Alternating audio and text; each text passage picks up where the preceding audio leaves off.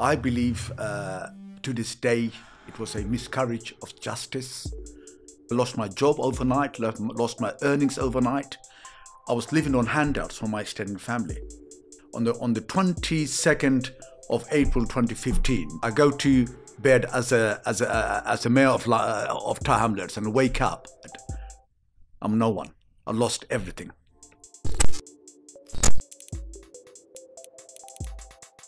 Lutfur Rahman was a councillor and leader of the Tower Hamlets Labour group from 2008 until 2010.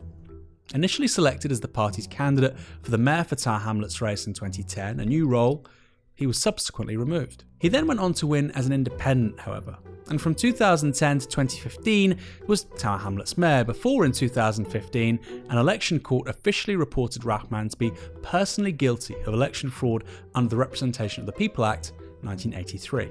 Rahman was subsequently removed from office with immediate effect and was barred from standing for elected office until 2021. Now, he's back.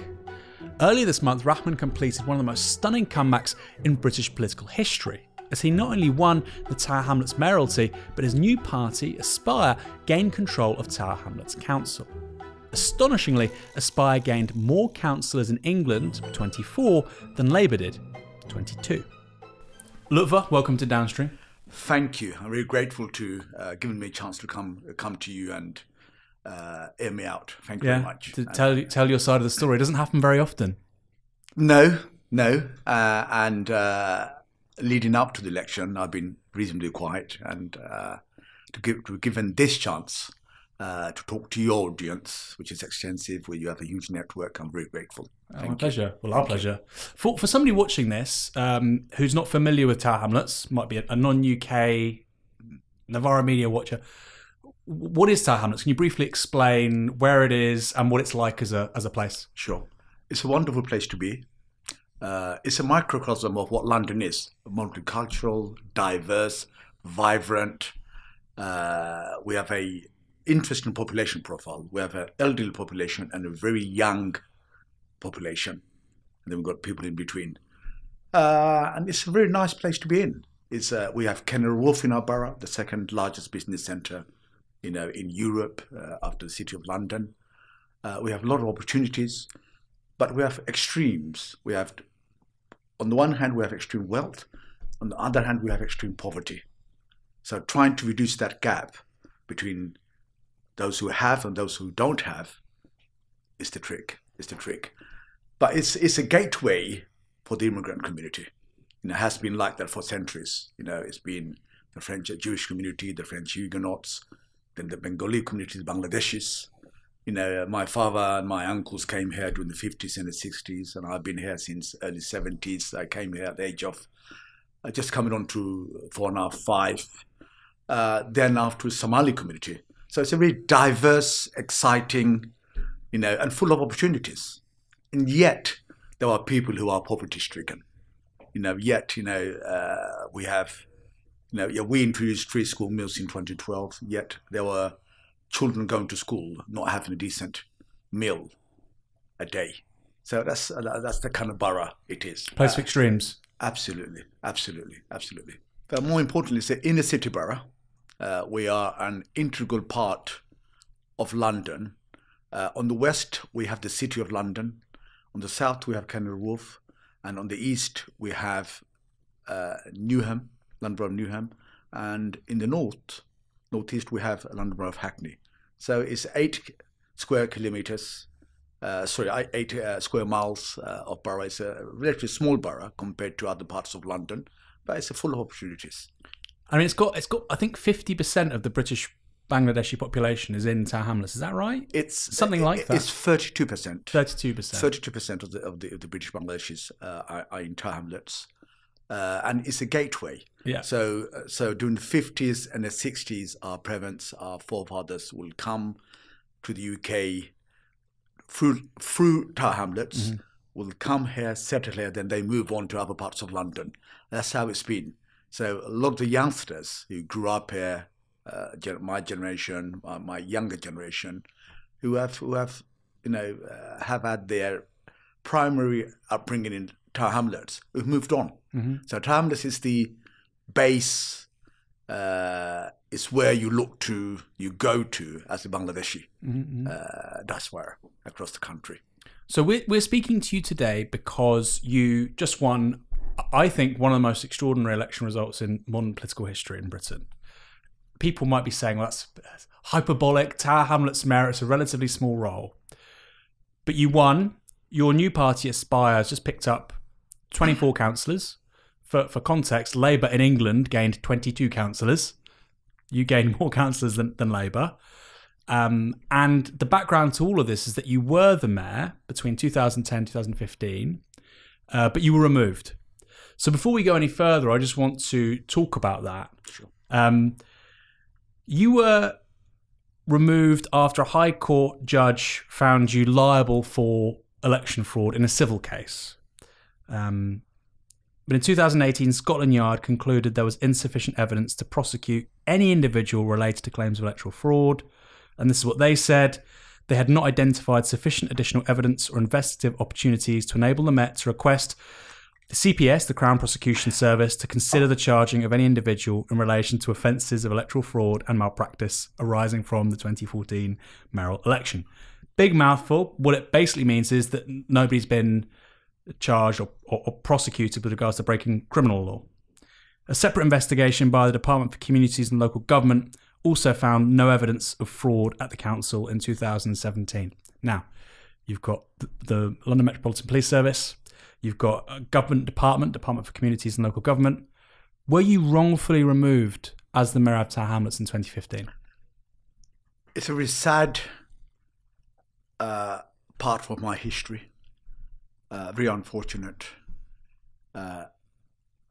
It obviously bothers me because for me, dignity, respect, transparency, accountability was very important to me. Has always been installed very important to me. My parents had installed in me the values of dignity, respect, and to be accused of things that I always maintained innocence and always rejected was sad. I believe to this day it was a miscarriage of justice, and hence I was vindicated by the police, by the PwC. £3.5 million was spent on some 4 police investigations: Scotland Yard, City of London, financial fraud, you name it. At each stage they came back and said there was no evidence of illegality, either me or any member of my administration. The police didn't even talk to me. My solicitors volunteered to talk to the police. They said, look, Lutfur isn't even a suspect. We don't need to talk to him. And the final report came out in 2018 that you just read out. For me, the people of the borough matter. I'm grateful that I've been given another chance, another opportunity to serve the people. That's been my passion all along. Tower Hamlets gave so much to me and my parents. When I grew up in a housing estate in Bow, at the age of 4 or 5, my mother couldn't speak a word of English. My father went to work, worked in factories, worked in Savoy Hotel as a porter. My mother was looked after by our neighbours who were white, who were English, who were British. And for me that's important. I want to give back to the community that gave so much to my parents, gave my parents a chance to belong and to settle down here. And for me, that has been always my passion. When that report came out, it was a special electoral tribunal. It wasn't even a court, proper court. It was a QC, a deputy judge. There's no jury. No jury, who was judging me, who was prosecuting me effectively, and was my executioner. It saddened me. It did really upset me. But I always had the faith and the confidence in the people of the borough. And on the 5th of May, this year, I went before the Court of the People. And again, like 2014, on the 5th of May, they gave an overwhelming majority for me and the Aspire Party. They want me to serve them, and I'm grateful. But just to stick with this, I mean, it is a remarkable story because you were prohibited from standing until 2021. Yeah, 5 years. Yeah. 5 years. You were disqualified from the bar. Yeah. This is, I'm sure some people watch this, they might think you're guilty or innocent. It's kind of, it's immaterial in terms of what I'm trying to say here, because this would have broken most people. Sure. Whether or not somebody was innocent or guilty or whatever, rich, poor, I think it would have broken most people. What you've done is you've not just won the mayoralty again, which you did twice before in 2010 and 2014. Your party now has a majority on the council, which you didn't have before. No. So you've come back stronger than ever. Yeah. Yeah. Which I that's what I find such an extraordinary story. Sure. But what you're saying here in terms of looking back on what's happened to you, it's almost like you're happy to talk about it, we're talking about it, but you don't really want to address it. You're saying it's a miscarriage of justice and bygones be bygones, and now you just want to get on with government. Obviously it hurt me. I'm a human being. It hurt me, my family. I had young family. I lost my job overnight, lost my earnings overnight. I was living on handouts from my extended family. This is someone, I qualified as a lawyer. I had secured a training contract in the City of London, got a good job as a solicitor immediately, and I was earning good money. And money was never a problem for me or my family. But overnight, on the 22nd of April 2015, I go to bed as a mayor of Tower Hamlets and wake up. I'm no one. I lost everything. It was a shock to me and my family. I was in a very dark period of my life. But I always had the confidence in the people of the borough. So when I used to go out, people used to stop their car and say, "You've got nothing to be ashamed of." When I used to go, my wife used to put petrol in the car. I'm sitting next to her in the petrol station. Women used to come out and say, "Look, in the cars, Brother Lutfur, you've got nothing to be ashamed of. Don't hide. Don't disappear. You did nothing wrong. We voted for you. No one forced us to vote for you. Our vote wasn't bought by no one. No one told us that we must vote in a certain way. We grew up here. We know how to vote. We understand the system. 38,000 of us voted for you. So don't be ashamed." That was constant message from the people of the borough. So that's what kept you going? It kept me going. It's the confidence in the faith. I was able to keep my head high despite what a certain quarter in the media and certain part of the establishment was saying, calling me names. I ignored that and I moved on and I looked to the future.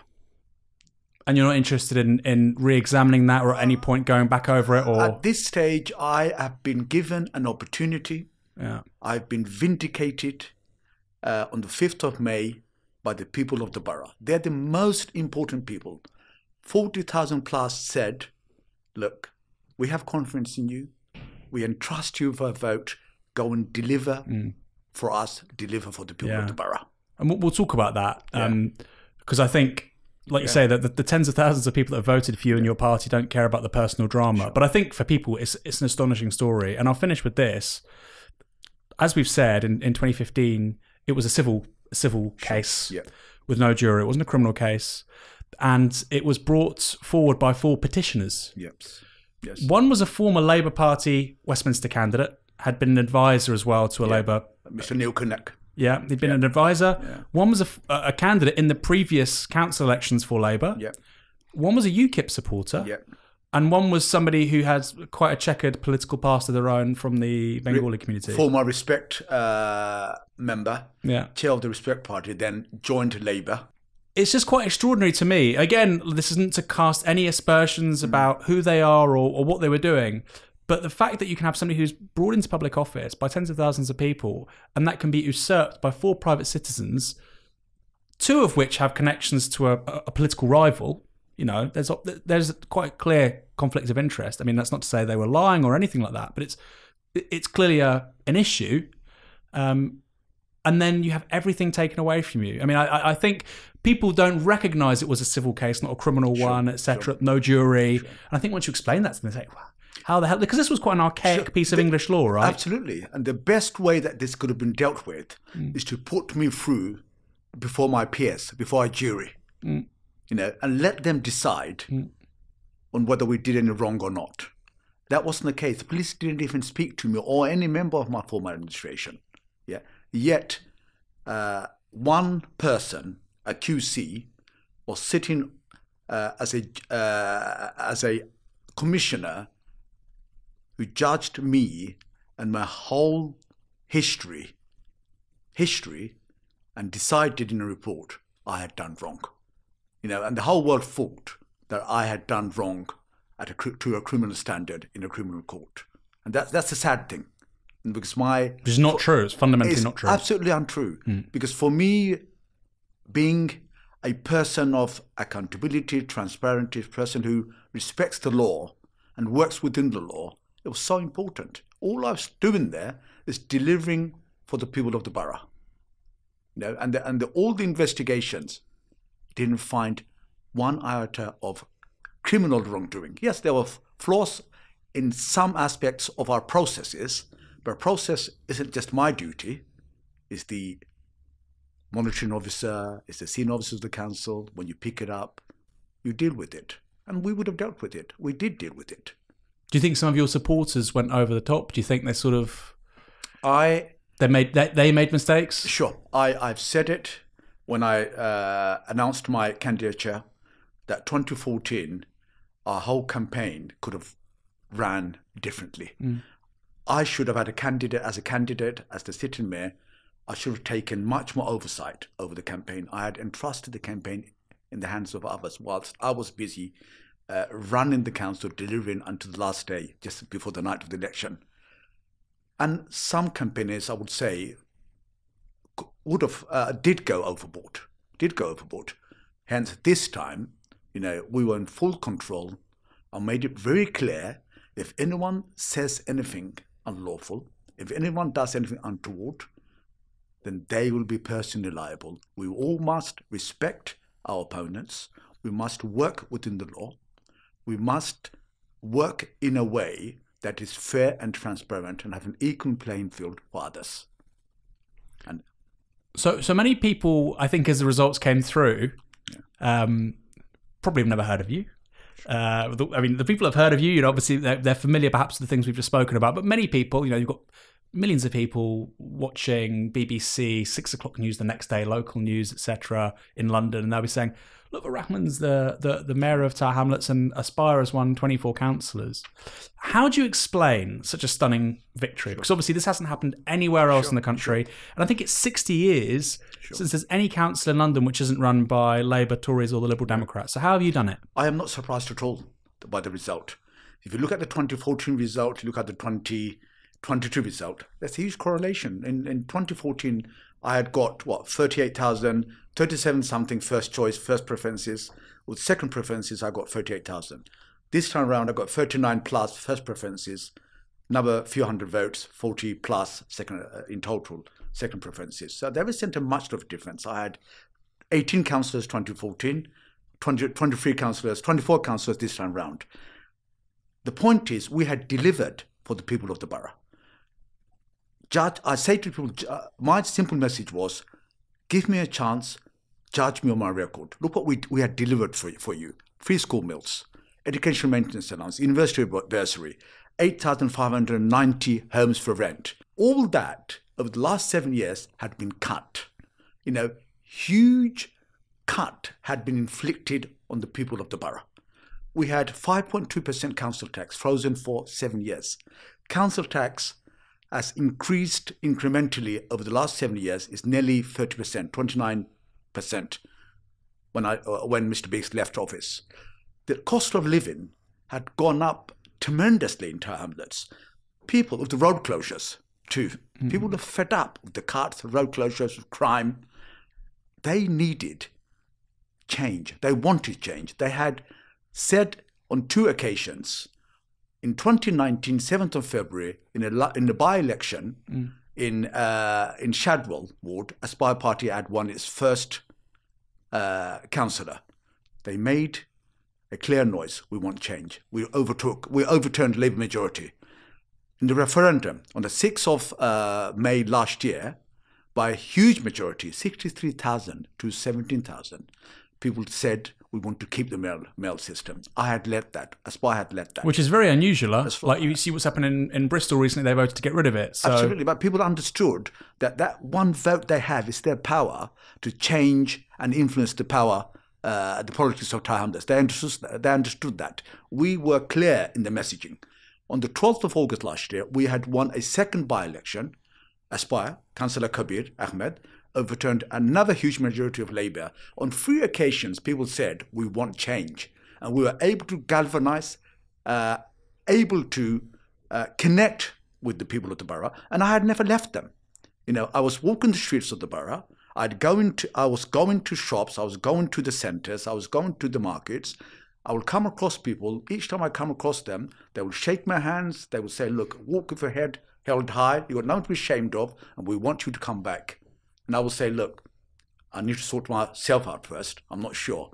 But when I decided that I'm going to help and be part of the politics of Tower Hamlets, this was the 3rd week of 2021, when we said we're going to campaign to keep the mail system. So January last year? Last year. For 1.5 years, in the pandemic, we were campaigning from our homes, from personal contacts, word of mouth. You couldn't go out, and we were able to secure and keep the mail system. From June last year, we were out on the doors of the people of the borough, knocking on every door, talking to every person that we came across, that do you want change? Yes, let me and let us be that vehicle for change. And we were able to deliver that change on the 5th of May. So the sort of brief answer is, how did they do this? You've got a record of actually delivering. Yeah, absolutely. And the Labour Party, and so you're saying the Labour administration in the meantime was a failure, effectively. It was absolutely. It had inflicted so much cut. Was there anything that they did that was good? I'm sure they did. One thing they did good was this. They put money in reserve rather than spend money unnecessarily. They could have spent that money on the people of the borough, but what they did, they put money in reserve. That was wrong. So I was being sarcastic there. Forgive me. That was wrong. We have reserve of £750 million. Wow, 750 million pound in a city poor borough, where whilst the mayor and his administration had cut services, youth service, we got such a large young people in the borough. We had some 48 youth provisions across the borough when we left. Mr. Biggs left only 8 youth provisions across the borough. Youth centres have been closed. And you kept educational maintenance allowance, absolutely, which was scrapped by the Tories in 2010. And we introduced free school meal. Is that still there? No, it's been cut. EMA has been cut. University grant has been cut. Under free school meals, they continued. So what they should have done, they should have invested that money in the community, invested the money in the people. Yes, they had to take cuts, but not cuts at the expense of the people, not by putting money in reserves and loaning money to other authorities. £86 million of our money has been loaned to other organisations, other councils across London. I believe that was wrong. So this is maybe quite a technical question, but 750 million is in reserve. Yeah. How much would Tower Hamlets regularly spend in a year? Well, I mean, it depends on your priorities, doesn't it? But because I'm just wondering if it's like a year's worth of spending was kept in reserve. The budget from government, we receive some £1.2 billion in grants. Yeah. Then we have other money. We have money from business rates. We have money from rents and charges, fees and charges. We also have money from it's called Section 106, SIL, Community Infrastructure Levy, i.e., any developers want to develop, they have which is a hell of a lot of money in Tower Hamlets. A lot of money. In that respect, we're quite a rich borough. Quite a lot of capital money comes in each year. So we have a lot of money coming into the borough. It's how do you spend that money? Where are your priorities? Our priorities have always been the people of the borough, the youngsters of the borough. We were the only borough in the country that we had free home care. Home care isn't free now. We used to look after our elderly. We used to look after our infirm and the disabled and unwell. It's not free anymore. We want to look at how do we continue to help our elderly. We would invest money in our youth service. we got to invest money in our after-school provisions. Help our youngsters. We want to help our youngsters through education. So we will seriously look at extending universal school meals, free school meals in secondary school.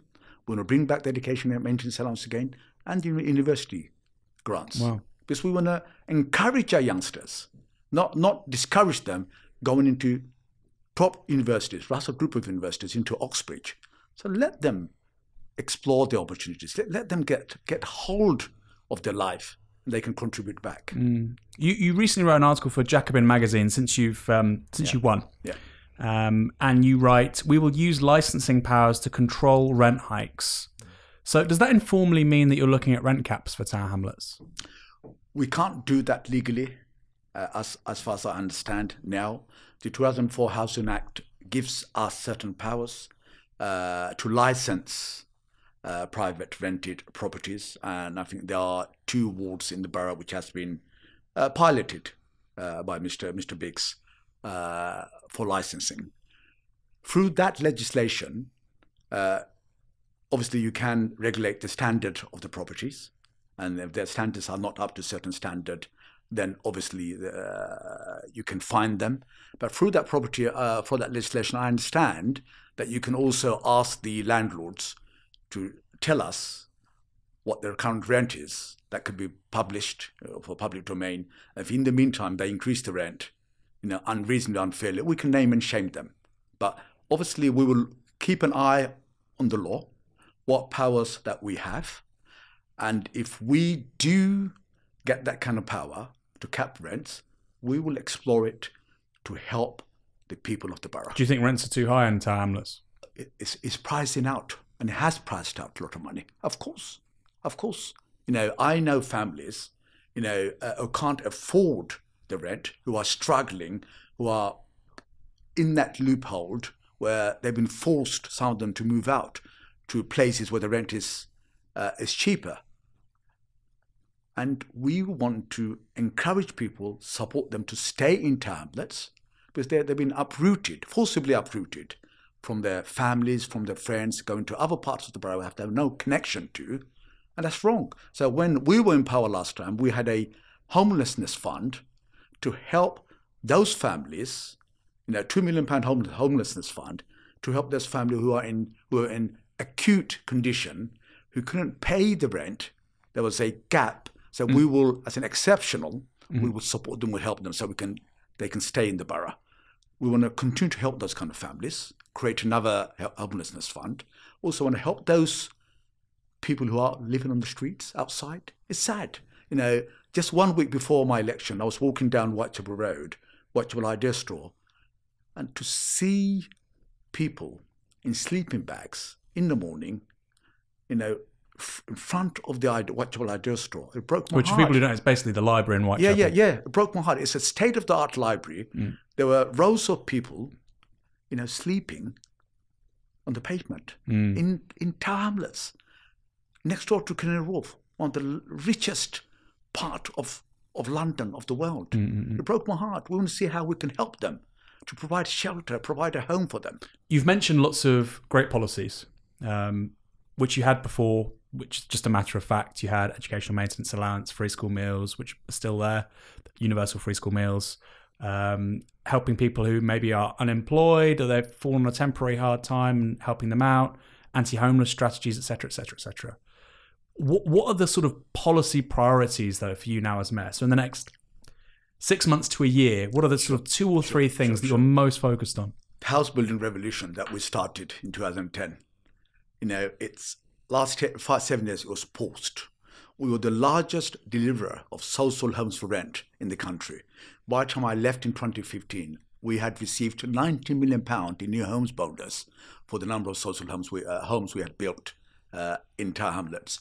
I want to continue with that because we have many families waiting on the waiting list. We have many overcrowded families, which is holding back our children's education, creating health inequalities. I, as a child, grew up in an overcrowded household. I don't want our children to experience what I experienced. So we want to deliver 3 4-bedroom homes, not 1-bedroom, 2-bedroom homes, 3 4-bedroom homes, more homes for rent, and it's affordable. We had promised 1,000 homes for rent per year, 4,000 over the next 4 years, more than that if we can, in partnership with developers, with housing associations and council homes. After 30 years, we were the first council in London to deliver purely 100% homes owned by the council. Education is a top priority. Education improved my life chances, gave me a chance to play a very important role in the community. If I wasn't a lawyer, I couldn't have done what I'm doing now. Yeah, that helped me so much. I want our children to have the best opportunities. So helping, making sure our children have the best infrastructure, the best teachers, the best schools, that our schools are competing with other top boroughs in the country, in London. And we help our families with the living cost, i.e. with the education maintenance allowance, the free school meals, the university bursaries. Will that return in the next year or two? Educational maintenance allowance? Absolutely. I mean, we've already started the ball. Once we get the mayor's office up and running, we've got fantastic offices in the council. I believe I can work with them. They want to work with me and my administration, and we will get it. We will get it going. So education, housing, crime, young people, young and elderly. We need to invest in the youth service. We need to invest in the youth provisions. Our children need to have after-school provisions. They hang around on the streets. I grew up sitting on stairwells, just playing football just on a housing estate. No, I want our children. We've got fantastic infrastructure, They're closed. They need to be reopened. We need to have outreach workers. We need to have youth workers to engage with the children. We need our youth service to work in partnership with our schools. So we have after-school homework clubs. We have homework after-school youth provisions. So children feel they belong. They have somewhere to play, and spend their life constructively.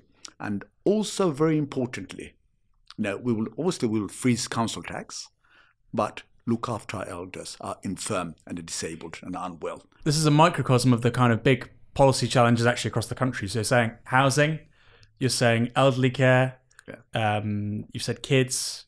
One thing you've not mentioned, which is a major national issue, and it's kind of the one thing that really sticks out from the policies that you stood on was low traffic neighbourhoods. So for most people, they would say, well, and you do talk openly about the climate crisis, and you say we have to address it and clean air, etc. But they would say, well, if you're serious about the climate crisis and clean air, and tens of thousands of people die from air pollution every year in this country, then surely we would have low traffic neighbourhoods and we would be driving fewer cars. Sure. So why was that a central part of your campaign? Sure. I'll tell you why. First of all, I want for my children, my grandchildren, clean air. I want my children to live long and my grandchildren to live healthily. So having a carbon neutral borough and a world where carbon dioxide isn't a problem is important to all of us, the future of the planet. But we have to be realistic. How do we achieve that? We have a borough where we're in a city borough. We have so many roads and trunk roads. By closing the inner roads, smaller roads, and diverting traffic to the main arteries is an answer. I said that from day one. Not only me, experts have said it too. I can see what's happening. What it has done, it has diverted traffic from the smaller inner state roads into the bigger arteries, as a result of which there's more traffic. People are, whilst they can travel through Tower Hamlets or in parts of Tower Hamlets within 15-20 minutes, they're sitting on the main roads in Whitechapel, Bethnal Green, Commercial Road, the highway for 1 hour at a time. Basically Mile End, the sort of Mile End, absolutely. That's the A10, yeah? A10, Mile End Road, Stepney, Whitechapel. They're sitting in there for a far longer period than they would if the other roads were open. They whiz through, yeah? So more fuel has been consumed, more carbon dioxide has been produced. People are fed up of waiting in traffic. That wasn't the way to manage air pollution. Is there any data on that? I mean, that's interesting. If you're saying, because that sounds like a really compelling counter argument. If you're saying that people were still driving their cars, it's just the engine's turned on, they're not going anywhere. Believe me, is there any data on that? Because that sounds really. I'm sure there is. I'm sorry if I can't quote to the That's data. fine, that's fine. But I talk to you from my experience. Yeah. And let me also say this to you on a practical level. See, in a city borough, a lot of our residents are Uber drivers. It's for necessity for the living, for the earning. That's a really compelling answer, because for me, I like low traffic neighbourhoods. In the abstract, I think they can often work. I think often they're implemented poorly. And the problem then is, obviously, when you have a new idea and it's executed badly, then people don't like it anymore. So it's better to not do anything at all than do something poorly. But what you're saying with the specifics of Tower Hamlets is really interesting, that actually lots of people from the borough are drivers, and these are the people whizzing, the more affluent people from other boroughs, maybe Islington, maybe Hackney, maybe elsewhere in London. They might get that Uber once a month, and it's part of their quote-unquote low-carbon lifestyle because they don't have a car, but they're just outsourcing those emissions to the people that vote for you, who tend to be lower income, tend to be from minority backgrounds. Thank you. Is that accurate? Absolutely, absolutely. But what it has done at the same time, and this is what saddens me, is that they have created gated communities. The roads have been pedestrianised, have been closed, where there's nice terraced houses, expensive houses, where people are quite affluent. It's okay for them to have a low carbon dioxide, area, patch, but most of the traffic is going through nearby council estates, housing estates, which is densely built, which is the cars emitting more carbon dioxide. There's a huge traffic each day, every hour, and it's affecting certain kind of people. So the point is, now we must care for the whole borough. We can't create a class divide in the borough. It's okay for the affluent to have a carbon-free, estate or road, and not okay for people who don't have the money, don't have the affluence, or the power, the influence. No, that's wrong. That's wrong. So that's the number of reasons why I want to remove the road closures. All of them? No, we'll do it sensibly. Where it works, it should remain. But where it isn't working, and we can see it isn't working, where it's creating more traffic, they should come out immediately. The further issue about the road closure was this. There wasn't proper consultation. It was imposed from the top. The council had set aside millions of pounds closing roads in the pretext of reducing carbon dioxide, but it didn't work. It created more traffic, created more carbon dioxide, and people's time was spent in sitting in the cars with the engine on. Of course, we want to reopen our roads. We will talk to people. We will listen to what they have to say. But what I want to say is this. We will set up a climate task force. We want to look at how we can offset the roads opening by instituting innovative green policies, environmental friendly policies, where they will come up with ideas, with policies which could seriously have an effect in reducing carbon dioxide in the borough. So after you won, your predecessor, John Biggs, the Labour Mayor of Tower Hamlets, said, and I quote, "We're potentially quite a divided community." His, i.e. your, campaign was totally focused on one community. I presume he means the Bangladeshi community. His administration is 25 men, all from one community. So here's a picture coming up here of Aspire's councillors. There's 24. There's obviously you. That's all brown men. I have to say, underrepresented in national politics. Sure.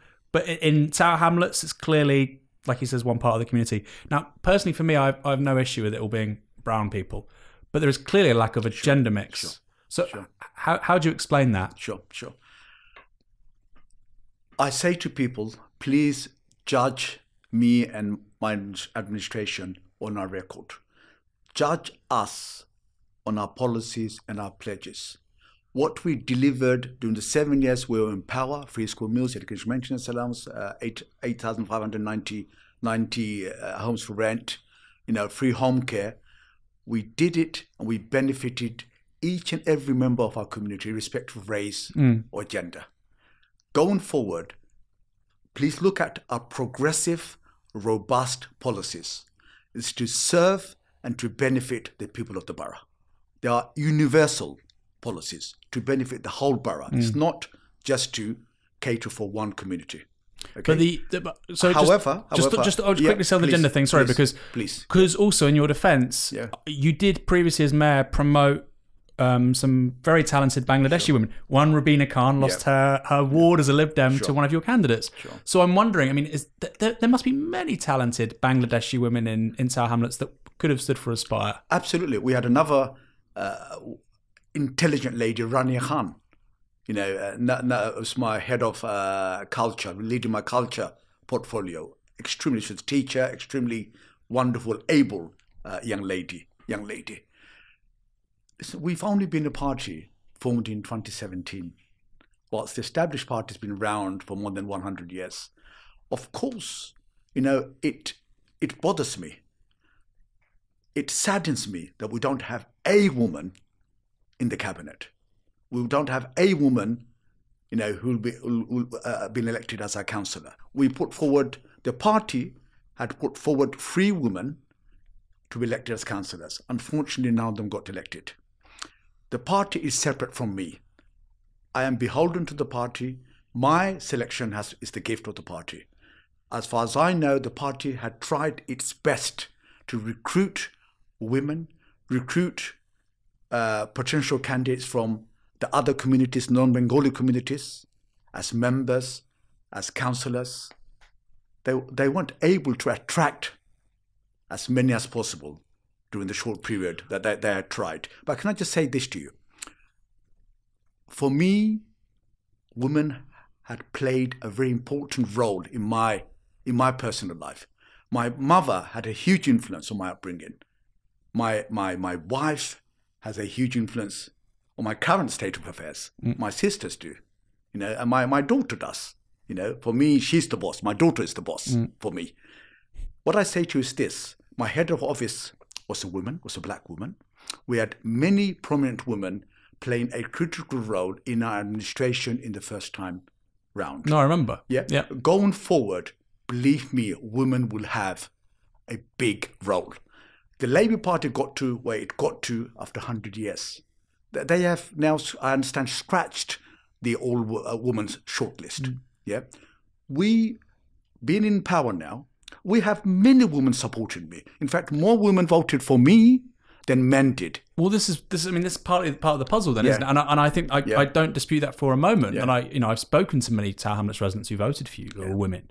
So, I mean, that would suggest it should be relatively easy for you to be able to recruit them as candidates, no? Sure, we had, because they're attracted to the policies. Sure, we approached, the party approached a lot of women. I approached a lot of women, pleaded with them, begged them.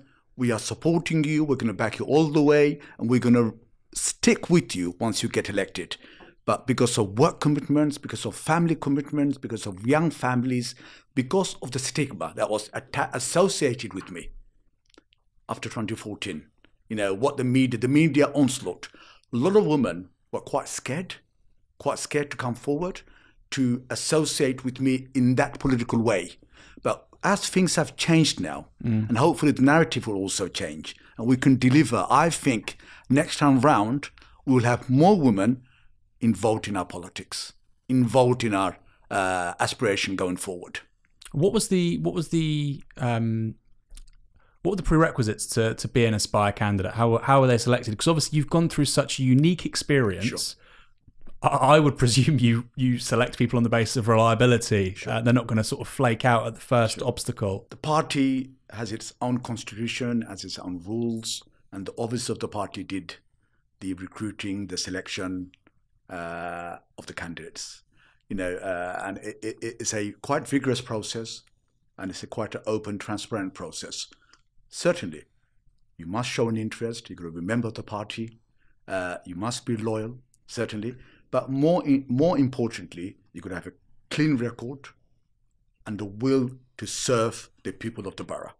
You know, the fundamental policies any party would have in recruiting its potential councillor or male candidates. It went through a rigorous process. Do you think the Labour Party takes the Muslim vote for granted? I don't think no one should. No one should take anyone's vote for granted. You know, I never take anyone's vote for granted. I was out at the doorstep of the people since June 2021. I was talking to people, phoning people from the third week of January 2021 for the As for Mayor campaign. I believe in working extremely hard. There were some doors I went 3-4 times. You know, I've always done that. You know, you've got to have a rapport with the people, connection with the people. They must trust you. They must think you are one of them. You know, what the Labour Party takes anyone's vote for granted or not is for them. But believe me, I don't take no one's vote for granted. But because obviously, as a perfectly acceptable answer, but what you've achieved has potentially political implications beyond Tower Hamlets, because there are other parts of the country with a similar sort of demographic complexion. So you think of the West Midlands. You know, it's not people of Bengali heritage, but Kashmiri. You see what happens in Batley and Spen. You know, George Galloway came third. I think he got something like 8,000 votes. The Labour candidate gets 11,000 votes. The Tory almost gets in. Regardless, okay, he didn't almost win, but it changed the local political dynamics. And I suppose the question is, well, if Muslim voters abandon Labour in their droves in Tower Hamlets, which they clearly have done now multiple times, I wonder, is that applicable elsewhere? And I think it possibly is in several constituencies. And the point is, will it happen if Labour continue to take those voters for granted? I mean, you're saying that's not your business. Maybe it isn't. I think they do take them for granted. And I'll give you an example. The very first time that Keir Starmer, as leader of the Labour Party, mentions Palestine, to the best of my recollection, is the day before the Batley and Spen by-election, where you have this massive Muslim vote. And that's the first time he mentions it. And I think that's almost, it's just so obscenely obvious to me that he's taking Muslim voters for granted, and then he's sort of calling it at the last minute. Which actually, when you've got people doing what you do, like you say, on the doors 3-4 times, a personal relationship with people, that doesn't work. And so I'll reformulate the question, I think. Do you think that Labour going forward could have problems with Muslim voters in 4, 5, 6 seats across the country at the next general election? Well, if they fail to have that rapport, of that connection with the constituents, if they fail to put forward radical, progressive policies which will directly benefit the constituents, I believe people will revolt. I believe people will want to change. I believe people would not want to vote for them. And this is what happened in Hamlets. You know, we understood the pulse of the people. We have a connection with the people of the borough. And we put forward radical ideas, policies that would benefit the working people, the ordinary people of Tower Hamlets. Based on that, people entrusted us with the vote, for which we are grateful. Based on that, we would ensure that we will deliver on the promises that we made leading up to 5th of May. So you see, you've got so many Labour people coming out for you, sort of trying to sort of out for Lutfur Rahman, but you're still being quite dignified. Even actually the judge in this civil case with you, he said you were polite. And I was saying before we came on air that obviously you've had 7 very difficult years. Maybe you weren't, or you were here when I said this. You've got no lines on your face. You're very stress-free. What keeps you so happy? You said it's the local community energizes you. But you seem very positive, optimistic. You're not criticising anyone. And personally, if I'd gone through what you'd gone through, I think I'd be very different. We did nothing wrong, believe me. I've always maintained my innocence. That's what gives me the upper hand over them. Yes, I had constant name calling, personal attacks. It saddened me sometimes. And I said in my opening speech in the town hall, I pray for those people, I forgive them, and I forget what they've done to me. But you know what? For me, it's about the future. I can dwell on the past. I can dwell on who's called me names or called me what, but that doesn't give me solace. That doesn't help me to bring about the change that I want to bring in. I believe in the people of the borough. I believe in our ability to bring about change. And the fact that we've been given another opportunity, a gift by the people of the borough, that is fantastic. For me, that is the most important thing. I don't want to get into a battle with anyone. It's about the future. It's not the past. So final question. Is Aspire going to stand candidates in Westminster elections in the future? And would you stand... I mean, that would be an amazing culmination to your political career, wouldn't it? No. If you were a member of parliament? No, thank you. I enjoy doing what I'm doing. For me, making sure the beans are collected on time, making sure our kids have the best of education, helping people with the cost of living now, making sure we look after our youngsters and our elders. That's my passion. Yes, initially in my political career, I had an inspiration to go into parliament. I moved on from that. I want to concentrate on this. What Aspire will do in the future, they will decide. For me, I just want to concentrate on getting the team together and making sure over the next 4 years, we have a clear timeline, we have a clear commitment, 100 days commitment, 200 days commitment, and we deliver and have an immediate impact for the people of the borough. So you won't be standing, but Aspire may stand candidates at the next general election. It's for them to decide what they want to do for the future. Lutfur Rahman, thanks for joining us. Sir, thank you. I'm very grateful for giving me a chance to speak to you and to your audience across the country. Our pleasure. And beyond. Thank you. Thank you.